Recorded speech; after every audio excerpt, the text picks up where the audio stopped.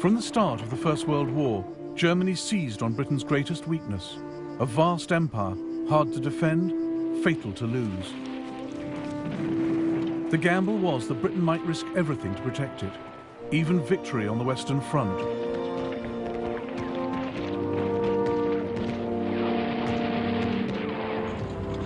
War for Europe meant war for the world.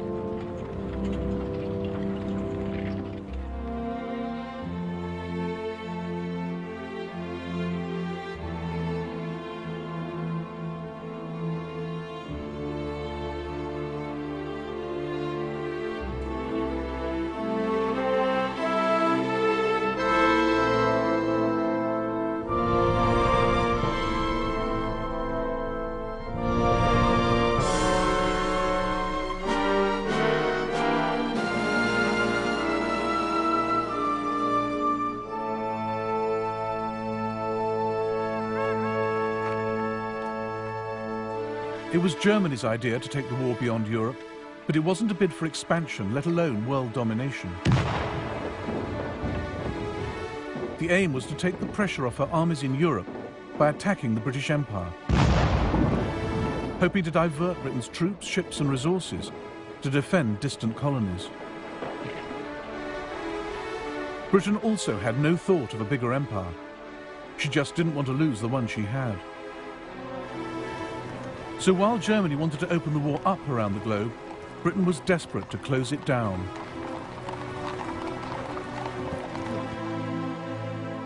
Maurice Hankey, Secretary of the Committee of Imperial Defence, realised the empire was Britain's Achilles heel and warned against letting Germany use it to distract Britain from her war effort. Forces must not be diverted to minor operations, to the prejudice of the concentration in the main theatre and the safety of the trade routes.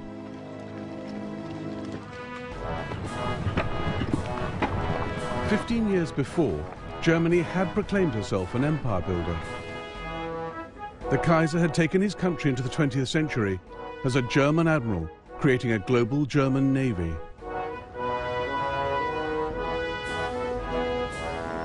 Weltpolitik was the big idea, a policy of overseas imperialism, the brainchild of his foreign secretary, Bernhard von Bülow.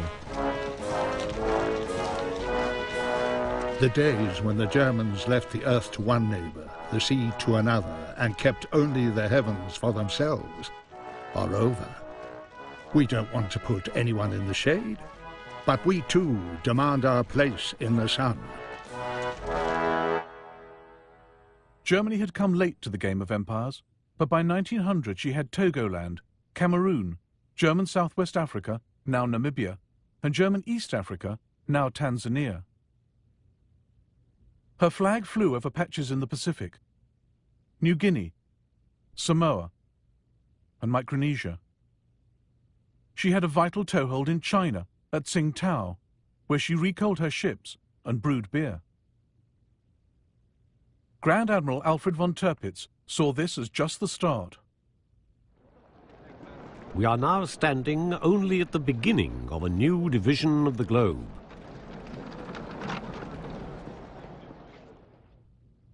Germany alarmed the world with her imperial tub-thumping. She eyed up Puerto Rico and considered pouncing on the Panama Canal the minute it was completed.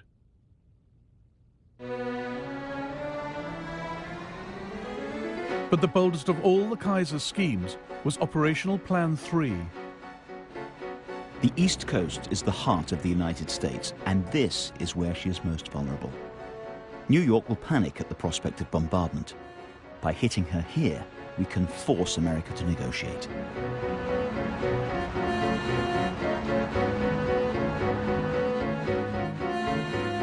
Germany's secret plans from 1903 to attack the eastern seaboard with 60 ships and 100,000 men, to shell Manhattan and capture Boston.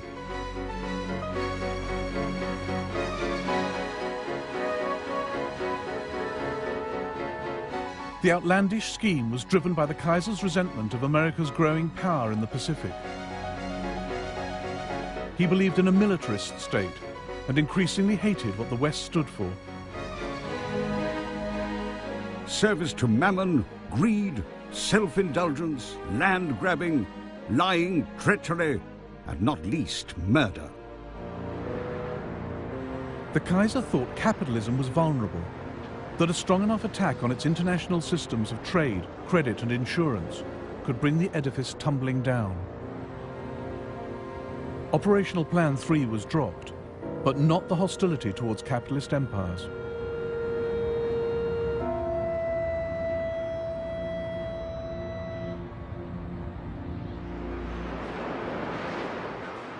By 1912, Germany had traded in Weltpolitik for a more realistic policy. Now, her military machine prepared for a European, not a global war, and the army got the budget increase, not the navy. The first day of war found Germany's high seas fleet trapped by the mighty British Navy in the North Sea. And all the German Navy had to threaten the entire British Empire was a scattered force of 17 cruisers linked by a wireless network to Berlin.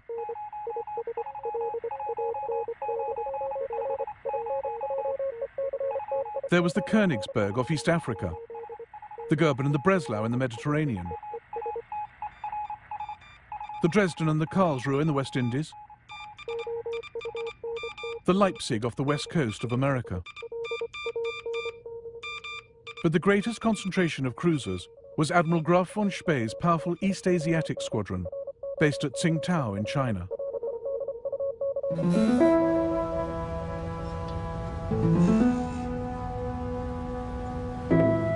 Tsingtao gave Germany a huge area of operations, across the South China Sea and into the Pacific.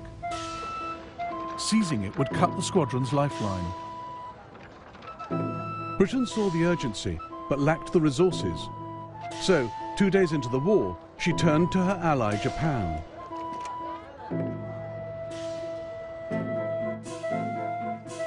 Japan was a growing power. Britain's call for naval help suited her ambitions perfectly. Together, Britain and Japan would capture Tsingtao, vital German base, and the Kaiser's pride and joy. It would shame me more to surrender Tsingtao to the Japanese than Berlin to the Russians. On the 2nd of September 1914, 60,000 Japanese troops landed up the coast, violating China's neutrality. They met up with 2,000 British and closed in on the German garrison of 4,500. It's unbearable. All we can do is sit and wait for this bunch of monkeys to arrive. Every day they get a bit closer. No one expects to get home in one piece. No hope of reinforcements. The noose around our necks is getting tighter and tighter.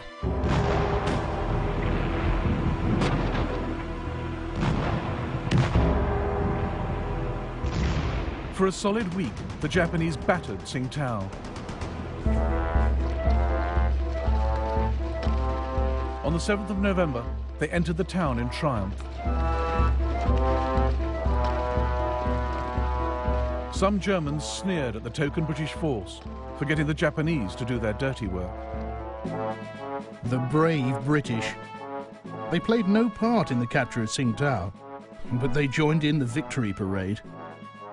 As they went by, we Germans were ordered to turn our backs on them. The English complained to the Japanese commander, but he simply said, well, we can't repeat the whole procession just because of that.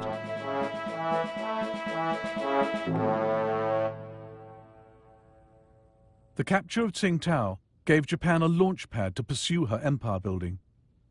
Within weeks, she demanded territory and trading rights from China.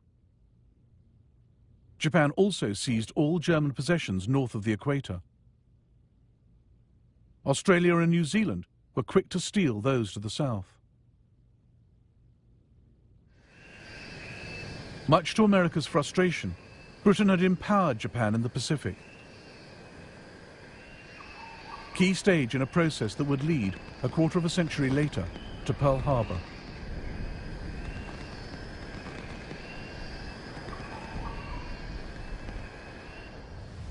Germany's loss of Tsingtao, far from neutralizing Spee's squadron, ensured its destructive power would be felt around the globe.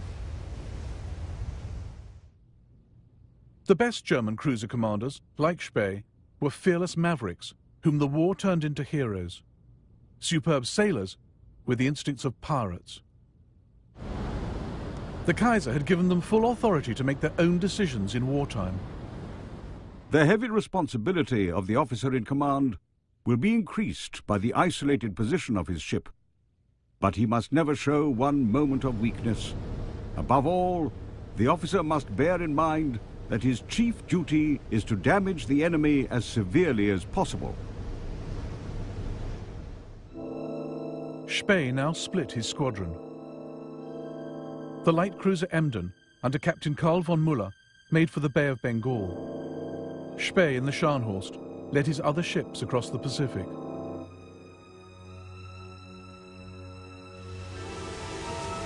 I'm quite homeless. I cannot reach Germany. I must plough the seas of the world, doing as much mischief as I can. At the Admiralty in London, Winston Churchill fretted about where Spee would show up next. The vastness of the Pacific and its multitude of islands offered him their shelter.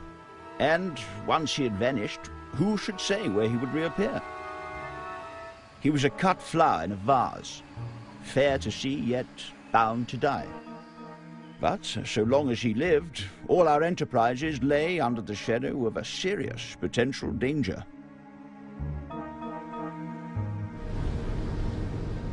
Spee had a constant worry. Cruisers needed coal every 8 or 9 days or they'd be dead in the water. He made for neutral Chile, where he had coal waiting for him.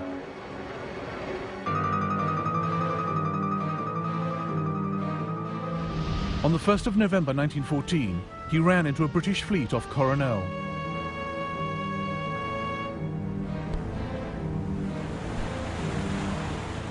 The battle which followed inspired a post-war feature film. The British commander was Admiral Sir Christopher Cradock, under orders from London. It appears that Gneisenau and Scharnhorst are working across to South America. Be prepared to meet them in company. Cradock had one ship that could outgun Spee's fleet, but she was slow and had been left behind. Now Cradock raced towards enemy ships better armed than his. He had ignored his own rule of thumb.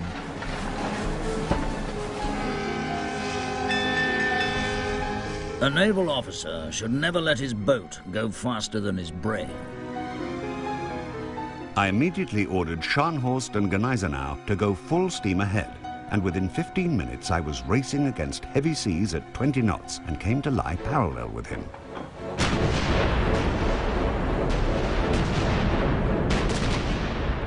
Cradock's ships were no match for Spee's.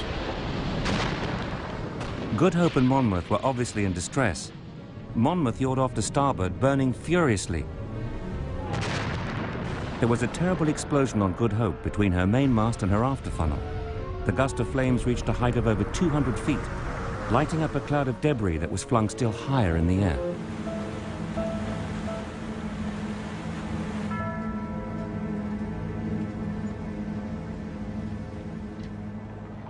"1,600 British sailors were lost. It was Britain's worst naval defeat for 250 years. The global war was going Germany's way.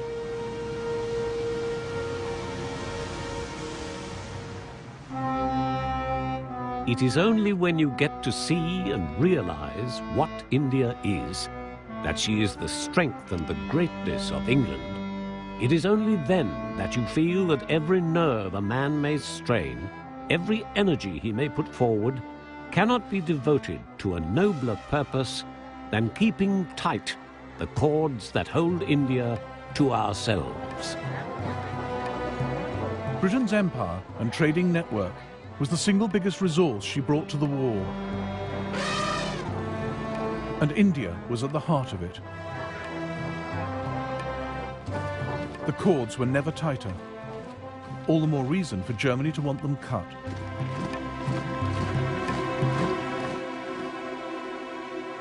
These slender lines on the map were now the focus of intense study in the British and German admiralties, in the chart rooms of warships. Fingers traced the vital shipping lanes, through the Suez Canal, around South Africa's Cape. Minds pondered how to protect them, how to sever them. And one of the sharpest minds was on the bridge of the German cruiser Emden. A month after she left Admiral Spee's squadron, Captain Karl von Müller steered her into the Bay of Bengal. In 1932, the Germans made a feature film about his odyssey.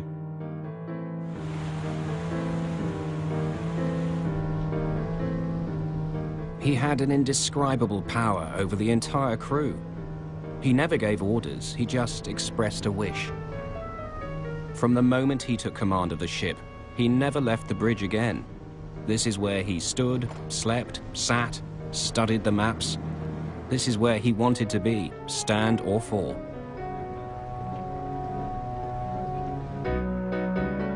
The Emden sometimes rigged a dummy funnel to look like a British cruiser.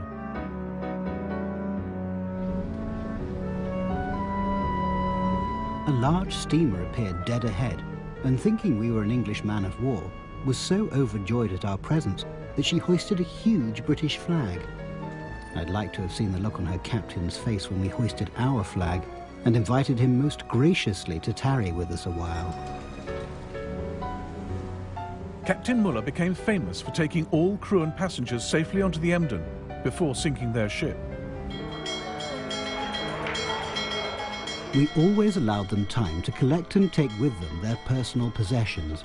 They usually devoted most of this time to making certain that their precious supply of whiskey was not wasted on the fishes. Müller regularly released his grateful captives.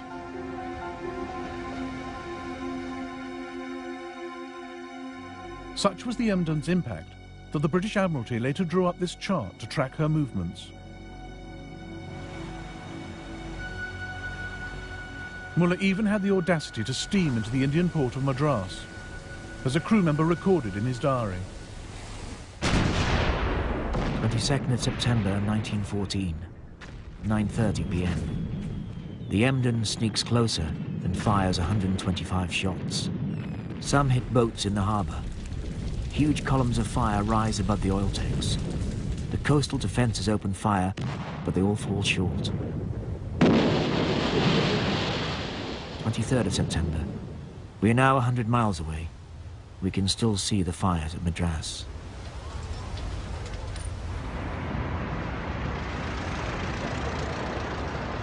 In the City of London, freight rates and shipping insurance rocketed.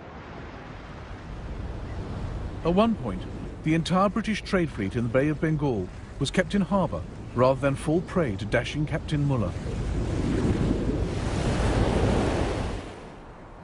Germany's rogue cruisers were starting to harm Britain's war effort. 3 transports are delayed in Calcutta through fear of Emden. This involves delaying transport of artillery and cavalry. The Cabinet took a strong view. The extirpation of these pests is a most important subject. While the Emden ran the British ragged at one end of the Indian Ocean, 25 Royal Navy warships hunted the cruiser Königsberg at the other, off the coast of Germany's East African colony. She had raided Zanzibar and sunk a British light cruiser from her secret hideout in the Rufiji Delta. The frustrated British decided to strangle all her possible bases, starting with the port of Tanga.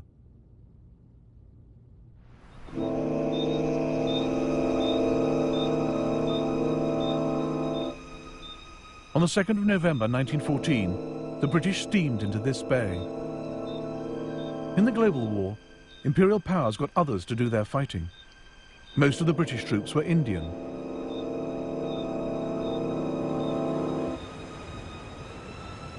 Their arrival was closely watched by Thomas Planton, a 16-year-old African fighting for the Germans. The approaching British ships had all their lights blazing and seemed to be making no attempt to conceal their presence. We were in position with machine guns, waiting in ambush for them, and many of them were killed when they started to come ashore. A lot of them were killed before they even got out of the water.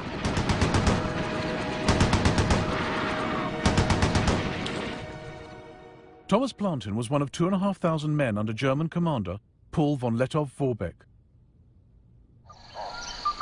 The British thought taking Tanga would be a pushover, but they reckoned without Lettow. He was a professional Prussian soldier, hard as nails, charismatic. Von Lettow was a remarkable soldier, but stubborn and single-minded to a degree I have fortunately never experienced before. His most remarkable quality was the reckless energy with which he pursued his goals. This was often covered up by his persuasive charm, which he could switch on if he wanted to. On the ship to Africa, von Lettow had met Karen Blixen, who would later write Out of Africa. He clearly turned on the charm for her. A German officer, von Lettow, who belongs to a very old Mecklenburger family, has been such a friend to me. You should hear how they talk about him out here, as the greatest genius of the age. Despite losing men during the landing, the British now threatened Tanga. Governor Schnee ordered Lettow to evacuate the town, rather than see it destroyed. But Lettow had come to Africa to fight. It was crucial to prevent the enemy from gaining a foothold in Tanga, thus giving him a base from which to advance north. I couldn't let the governor's order to spare Tanga take precedence over this priority. Lettow wrecked the British positions himself, on his bicycle. He also called in reinforcements. 3 companies of German troops came by rail to Tanga. Here, on the 4th of November 1914, they met the British Indian soldiers, raw and poorly trained.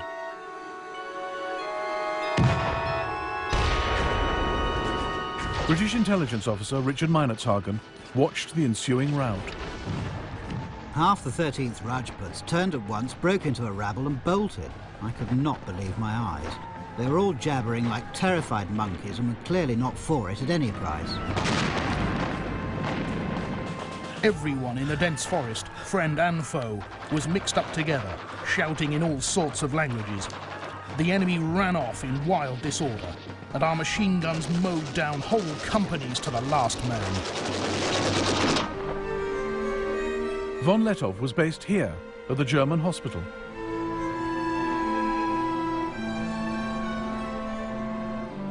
After 2 days of heavy fighting, the British sent Richard Meinertzhagen to negotiate a surrender. The Germans were kindness itself and gave me a most excellent breakfast, which I sorely needed. We discussed the fight freely as though it had been a football match. It seemed so odd that I should be having a meal today with people whom I was trying to kill yesterday. It seemed so wrong, and made me wonder whether this really was war, or whether we'd all made a ghastly mistake. The German officers were all hard-looking, keen and fit. They treated this war as some new form of sport.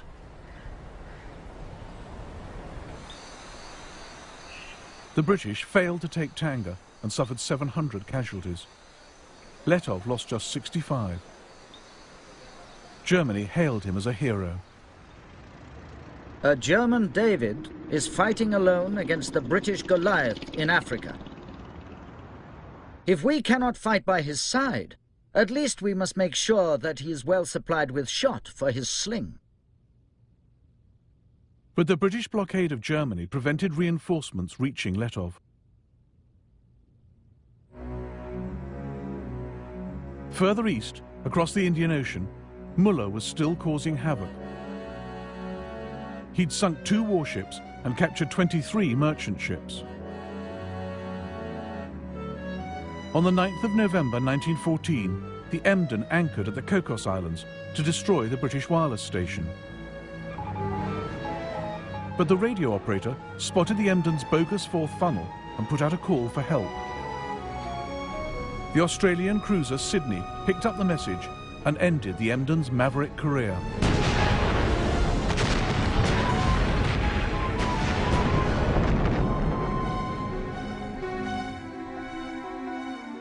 Captain Muller was taken prisoner, He and the other survivors were well looked after. Dear loved ones, I'm well and healthy. The British were very friendly. They took loads of photos of us and asked for our addresses to send us the snaps. Yours, Walter.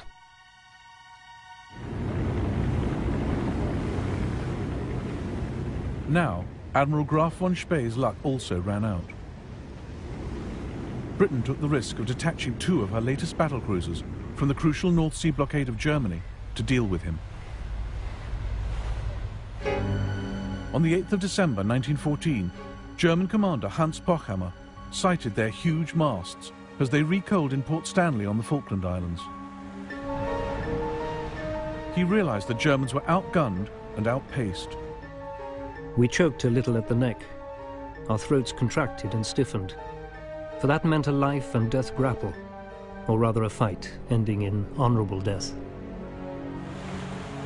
The German fleet tried to get away, but the British battlecruisers were too fast. At 1:25 p.m, Spee turned to face them. But the British were careful to stay out of range of his guns, firing their own from 16,000 yards.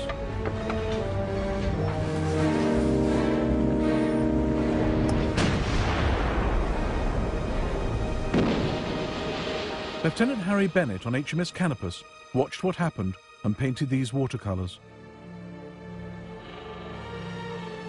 At 4:17 p.m, the Scharnhorst went down with Admiral von Spee and all hands.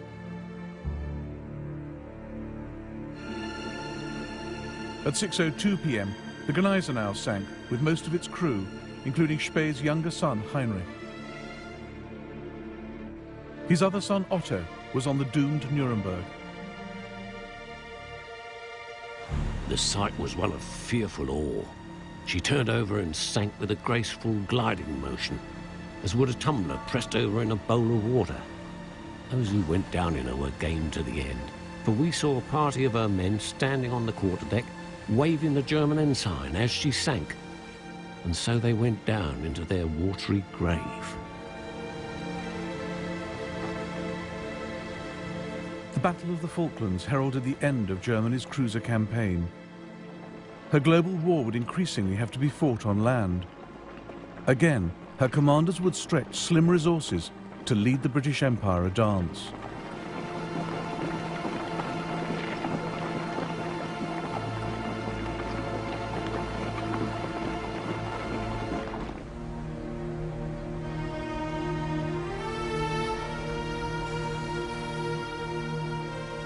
The Suez Canal presented a rare opportunity for Germany to harass the British Empire. A crucial British sea lane, vulnerable to attack by land forces. But Germany couldn't spare any men from the Western Front, so Berlin turned to Ottoman Turkey, her ally since November 1914.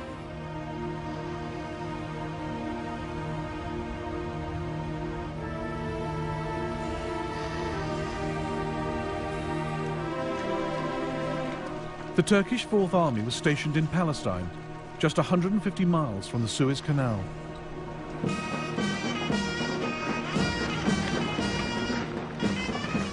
The Turks agreed to help capture Suez, assigning these 19,000 troops. They saw it as the first stage in their own reconquest of Egypt and Libya.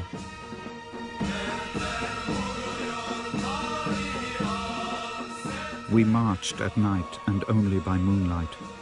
My heart was filled with a deep melancholy, mingled with great hope of success. At the sound of the song, the red flag flies over Cairo, to the accompaniment of which the advancing battalions forged ahead over the endless waste of desert, feebly illuminated by the pale gleam of the waxing moon. The Turks had to transport howitzers, floating pontoons, food and water across the Sinai Desert, and didn't lose a single man. In the early hours of the 3rd of February 1915, they reached the Suez Canal. The German colonel who had planned the operation now watched it go horribly wrong. A sentry noticed our attack and fired. The shots created panic. The English then blasted the banks with machine gun fire.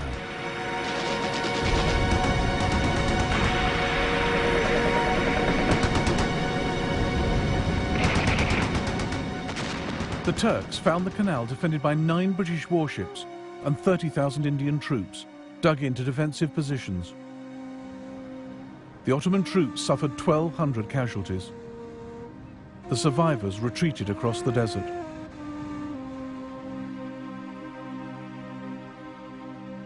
The attack had failed, but Africa was now a battleground in Germany's global war. She had 3 bases of operations: the Cameroons, Germany East Africa, where Letov was still at large, and German Southwest Africa with its ports and wireless stations. Luckily for Britain, she had a colony right next door. Unluckily, it was the one whose loyalty she could least rely on.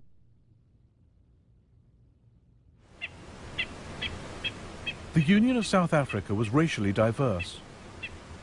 Blacks, Boers, and British settlers. Just 15 years before, Britain had fought a long, bloody war against the Boers. Many still had little love for Britain. Their loyalty could not be counted on.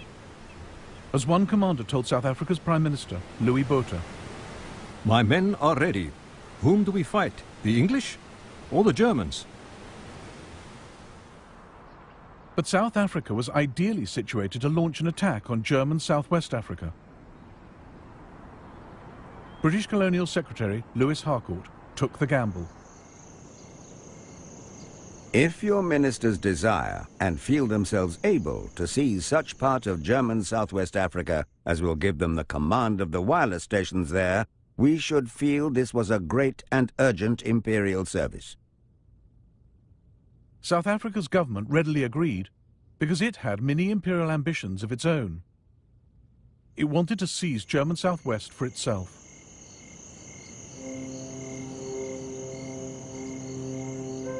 On the 14th of September 1914, South African forces crossed the Orange River into German Southwest.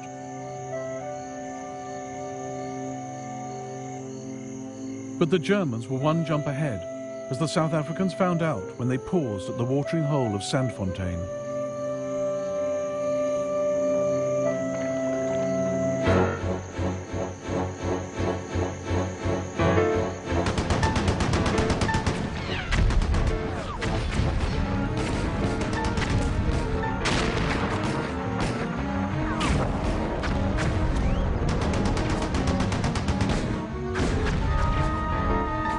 The South Africans were beaten, but there was worse to come.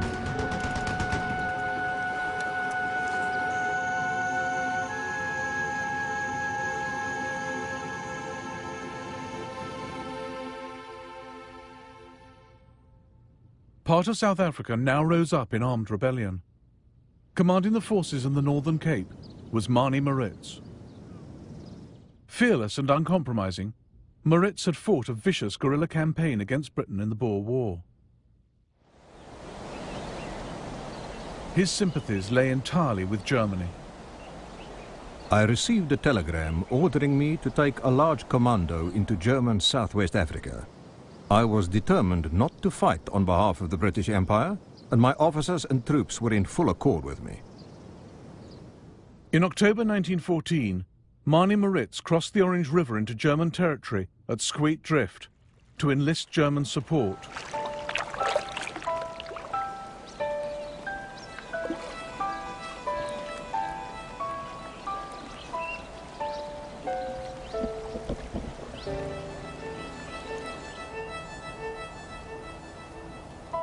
Two days later, Maritz addressed his troops under this tree. Now, men, we don't want to be ruled by the Jews and the financiers of England. General Beyers, General de Wet and myself have decided to form an independent South African Republic and have entered into an agreement with the governor of German Southwest Africa. They will provide us with arms and ammunition, guns. On this step depends the freedom of the masses of the country.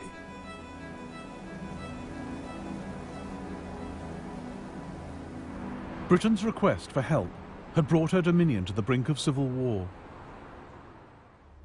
In London, the colonial secretary Lewis Harcourt feared the breakup of the Union of South Africa. He secretly ordered 30,000 Australian soldiers diverted to the Cape to smother the rebellion. Safety of the Union is first and paramount consideration. We attach no importance to German Southwest Africa in comparison. The Australians weren't needed. In the winter of 1914, the loyal South Africans defeated the Boer rebels. This is rare film of 50 of them being led to trial in Cape Town. But they never caught Mani Moritz. By July 1915, South Africa cornered the Germans, forced their surrender, and annexed their colony. And Britain had more work for South Africa, north this time, to deal once and for all with von Lettow. London turned to South Africa's defence minister to lead the campaign, Jannie Smuts. Smuts too had fought in the Boer War, but was now passionately pro-British. More a statesman than a soldier, Smuts made an indifferent general of conventional forces. And he was up against Lettow.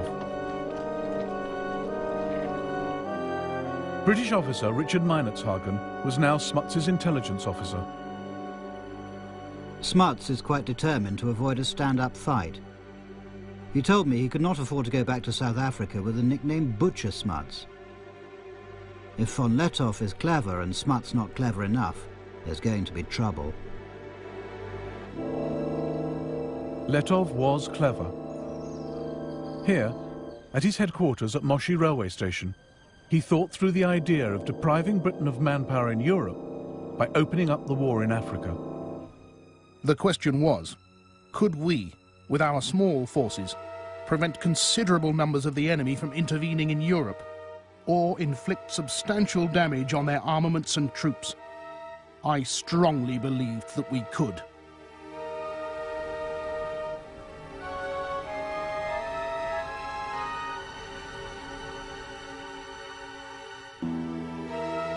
By August 1916, Lettow had become expert at his cat-and-mouse game.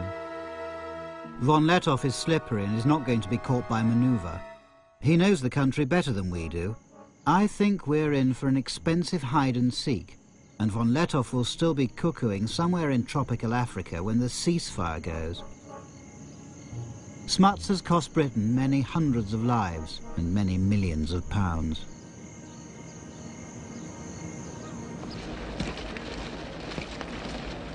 Lettow ran his force of up to 15,000 soldiers, mostly black, on scrounging and improvisation. No supplies from Germany reached him after March 1916, but he made a little go a long way, as Ludwig Deppe, one of his medical officers, noted. When there was no ammunition, Lettow would try to produce his own cartridges. If the men asked the commander for weapons or clothes, they were told, "Take it from the enemy." Lettow made war at cost price.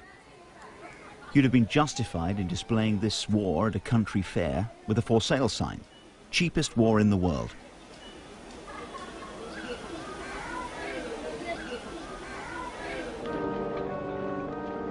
Jannie Smuts had 5 times Lettow's force and resources to match. But the further he went into German East Africa, the more stretched his supply lines. And he reckoned without the killer tsetse fly. The life expectancy for his 50,000 horses was just 4 weeks.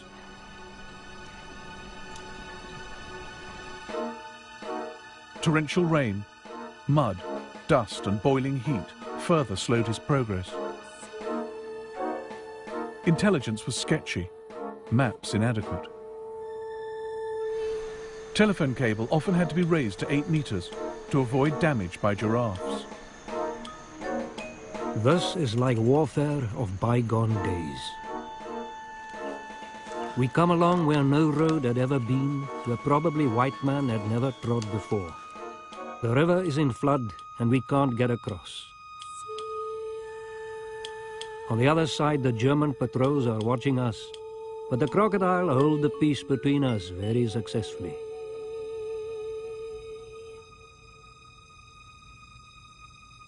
Letov played with Smuts, refusing to fight, slipping away, luring him deeper into Africa. As they went, they spread the war's grief and destruction, dragging in more and more of the people of Africa.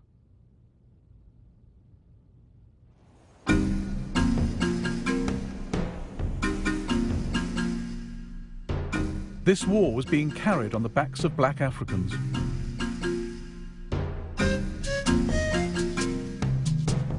For the Letov campaign alone, the British recruited over 1 million black porters.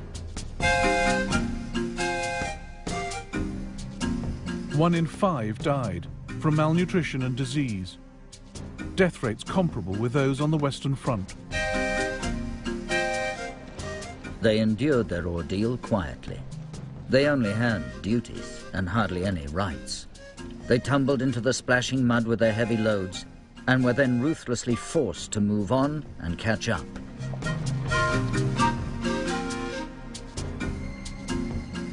Oh, the Lindy Road was dusty, and the Lindy Road was long. But the chap what did the hardest graft, who could not do but wrong, was the Cavarondo porter, with his Cavarondo song. It was, "Come here, porter." It was, "Amera, here, get." And Amera didn't grumble. He simply did his bit.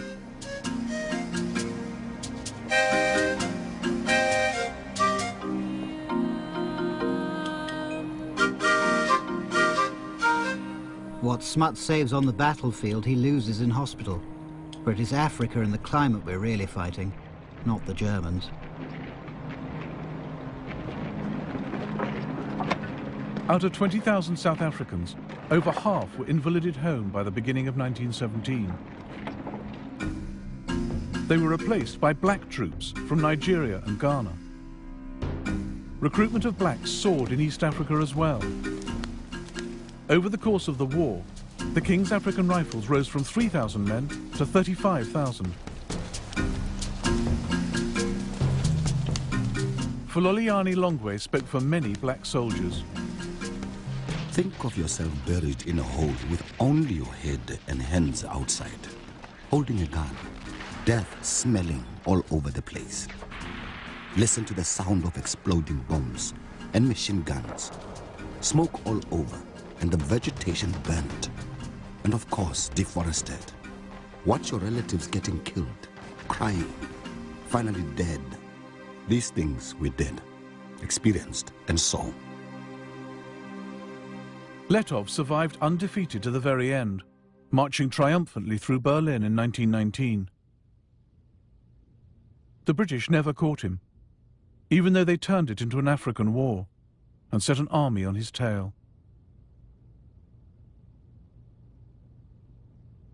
But Britain and France had such reserves of manpower in their colonies that from 1914 they shipped them to Europe. Remarkable French colour photographs of the world that came to serve on the Western Front.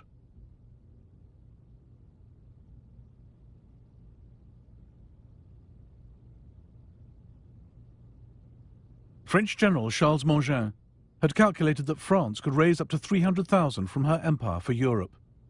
No one believed him. But in fact, they mobilized double that number.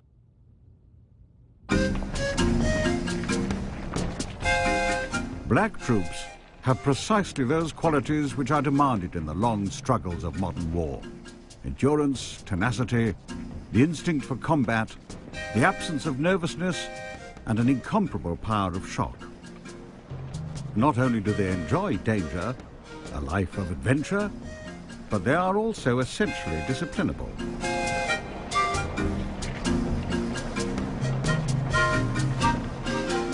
People started hiding and running away from the camp. There were all kinds of illnesses, even psychological illness. People didn't know where they were going or even why they were fighting. There were rumors that we would never come back, that we are going to be sold as slaves.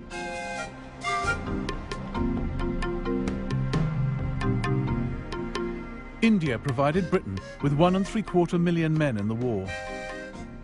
They'd been thrown into some of the toughest fighting from the start.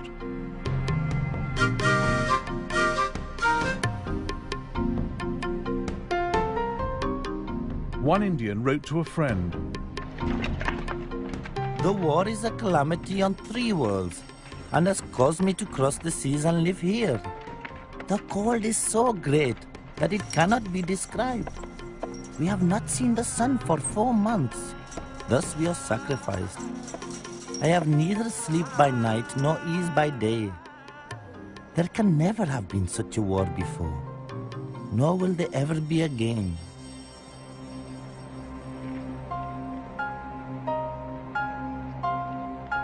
Some men, like Jason Jingo, used to the habitual racism of colonial rule, returned home with greater self-esteem.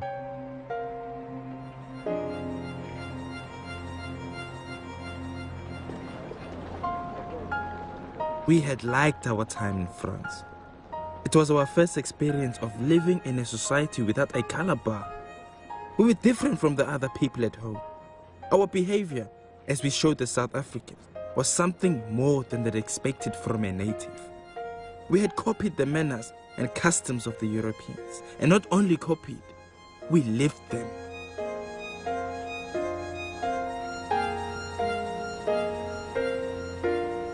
But it wasn't the same Africa Jason Jingo and the other survivors came back to after the war.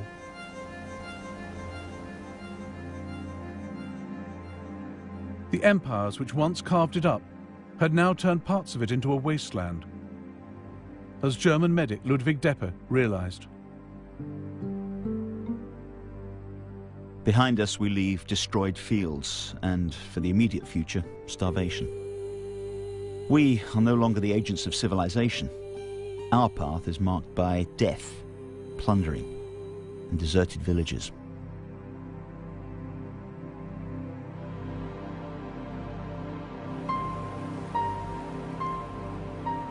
It would be years before African nationalism took off, but a few had begun the journey.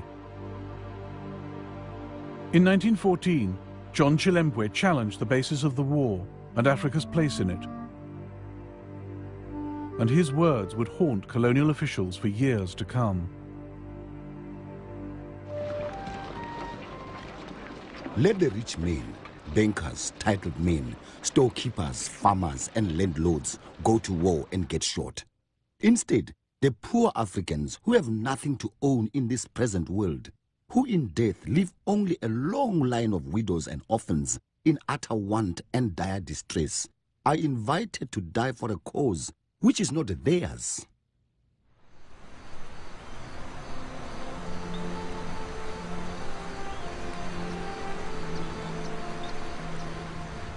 Germany had fought a remarkable global war, but it cost her cruisers, her wireless network, and all her colonies. Yet Germany had forced Britain and France to call on their empires and lean on their allies. In the process, these flexed their muscles and formed empires of their own.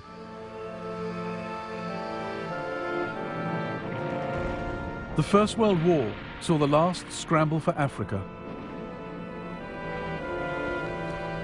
And the ideas the Kaiser had so hated, land grabbing, avarice and capitalism, had in fact been spread wider. For the moment, imperialism looked more successful than it had ever been.